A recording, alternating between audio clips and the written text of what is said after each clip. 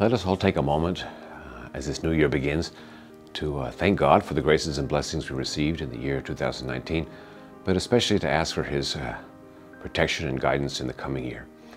As the Church celebrates the feast of Mary, the Mother of God, who's also the Mother of the Church, we're reminded that she is the mother of a renewed humanity, that is the Mother of Christ. And we ask a special protection and grace of the Blessed Virgin over us all, that we might be renewed in the grace of her Son in the year 2020.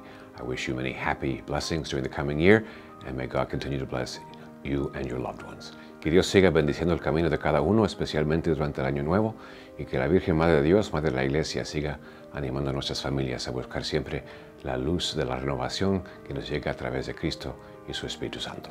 Amén.